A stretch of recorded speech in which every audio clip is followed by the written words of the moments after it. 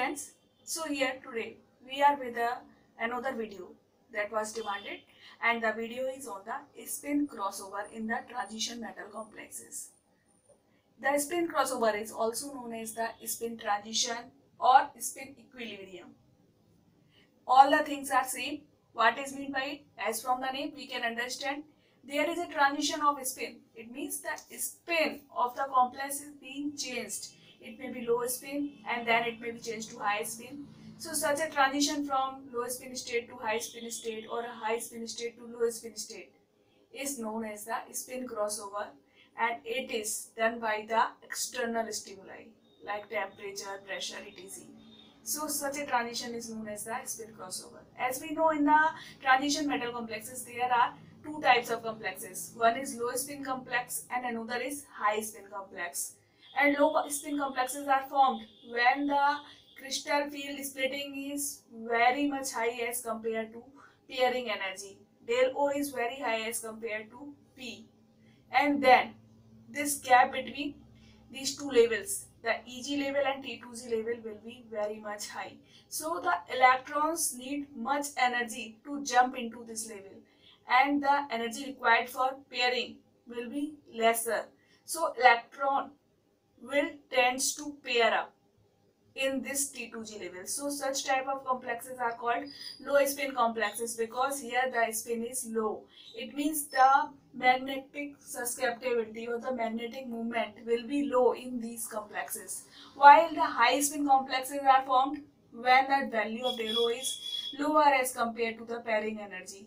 So this gap is smaller as compared to the energy required for pairing. So the electron will jump into EG level. So the complex that is obtained will have much spin number will be higher. So such a complex is called high spin complex.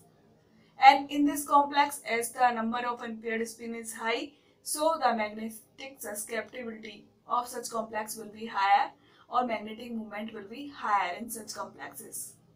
But let's see the case of the complexes of D4 to T7 configuration. In these cases, the value of del O and P are nearly equal. There is not much gap between them, and this gap can be easily covered by the thermal energy that is equal to kT. It means if we provide temperature, this gap can be covered. So the spin state of the complex can be changed by the external stimuli, like by varying the temperature, or by the pressure, or by photoirradiation. It means by exposure to the light, or by the influence of the magnetic field. So such a transition in the spin state, it means the high spin state to low spin state, or from the low spin state to high spin state. Both the states coexist at the same time. Such a transition is called the spin crossover. So we can understand it with the help of the diagram. This is the diagram, and here we can see this is the high spin state and this is the low spin state. In the high spin state, this gap is very small, del O is small, so all the spins are unpaired.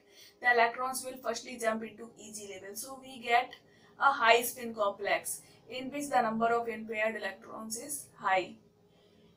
And when this gap between the two levels increases, the electron will not jump into this level. They will tend to pair up in the lower level.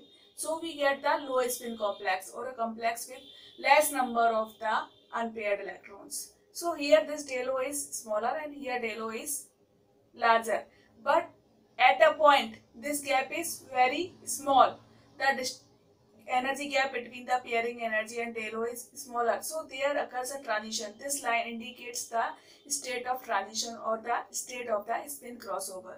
So spin crossover is more common in the D5, D6 and D7 complexes. The example of D5 is the Fe third complex. In these complexes, the low spin state will have 5 electrons in T2G level, and it will be denoted by the term 2T2G. While the high spin state will have 3 electrons in T2G level and 2 electrons in EG level, and it will be denoted. The ground state term here will be 6A1G. The example of D6 are Fe second and CO third. In these cases, the low spin complex will have 6 electrons in T2G level and the ground state term will be 1A1G. While the high spin complex will have 4 electrons in T2G level and 2 electrons in EG level and the ground state term will be 5T2G. The example of D7 is CO second complex, and in this the low spin complex will have 6 electrons in T2G level and 1 electron in EG and the ground state term will be 2EG. While the high spin complex will have 5 electrons in T2G and 2 electrons in EG level and the ground state term here will be 4T1G. And the most common type of example of this is the Fe second complex, Fe plus 2 state, T6 state. In this state, if we consider this Fe second, it can make two types of compound. One compound is like that, FeH2O whole 6 plus 2. This is a high spin complex.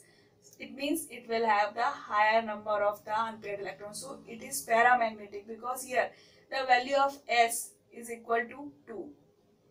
While another complex that it forms is FeCN6 minus 4. Here this is a strong field ligand. So here the splitting will be higher. So it forms a low spin complex and that complex will be diamagnetic because there is no unpaired electron. And S value will be here 0. So this is paramagnetic and this is diamagnetic. The spin crossover, the spin transition can be easily understood with the help of the Tanabe-Sugano diagram. And here this is the Tanabe-Sugano diagram for the D6 configuration. And in this diagram we can see that at the low field strength, when the value of del O is very small, then this 5T2G is the ground state term and this denotes the high spin state. It means at the low field strength, the high spin state is in the dominance. Now while the field strength is increased, the amount of this ground state terms decreases and at a particular level, this 1A1G term becomes dominant. It means this 1A1G is the now ground state term and this is for the low spin state. This is for the low spin state. This is at the high field strength. But at a point, you can see this is the point where the energy distance between these two becomes very small and at the point it vanishes. The energy distance between these two is negligible and a transition from the low spin state to high spin state or from the high spin state to low spin state can occur. So this is the point of the spin crossover and the degree to which each state will exist will depend on the temperature because this difference del O minus P will be equal to K2. So it is a function of T. So with the temperature, this spin transition takes place. And as we increase the temperature, an increase in temperature will increase in the population of high spin state. It means with increasing the temperature, the high spin state will be in the preference. Or we can say that the magnetic susceptibility will increase. While a decrease in the temperature will increase in the population of low spin state. It means the number of unpaired electrons will decrease and the magnetic susceptibility of the complex will also decrease with the decreasing of the temperature. An interesting example of the spin crossover is the complex Fe-phenanthrene whole twice NCS whole twice. Now if we see a graph for this complex between the magnetic moment and temperature, this will be look like this. And from this graph we can see that firstly at this temperature, when the temperature is high, then the magnetic moment is near 5, between 4 to 5, and this belongs to the 4 unpaired electrons. This shows that there are 4 unpaired electrons. It means it denotes the high spin state. But as the temperature is decreased and it approaches to the 175 Kelvin, there is a sudden drop in the magnetic moment and the magnetic moment approaches to this value 1. It means the complex comes to the low spin state. So in this complex at the 174 Kelvin, near 174 Kelvin, there occurs the spin crossover. Spin state equilibrium or the spin crossover is not possible in the 3D8 configuration octahedral case. However, in some nickel second complexes, it is observed, and it is observed due to the distortion of the regular geometry. When the regular geometry is distorted, then the nickel second complexes can show the spin crossover. And there will be two spin states, one with the s is equal to 0 and another with the s is equal to 1, that will be in the equilibrium. If we talk of the tetrahedral complexes, in that cases we know that the crystal field splitting energy is much smaller as compared to the pairing energy. So electron will tends to go into the higher level. So high spin complexes are observed in that cases. So here the spin crossover is generally not seen. The spin crossover is most common in the 3D series. If we talk of the 4D and 5D series, in that cases, the value of tau is much higher as compared to the pairing energy. So electrons will tend to pair up and we get the low spin complexes. So in these cases, the spin crossover is not observed. It is observed only in the 3D series and especially in the D5, D6 and D7 complexes. The spin crossover can be understood with the help of the spin transition curves.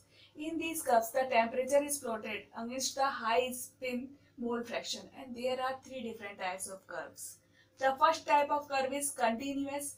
It means here the spin transition occurs smoothly with no or little hysteresis, and it occurs over a very wide range of temperature. It means the temperature range may be of 100 degree Kelvin. The temperature may be in the hundreds of Kelvin.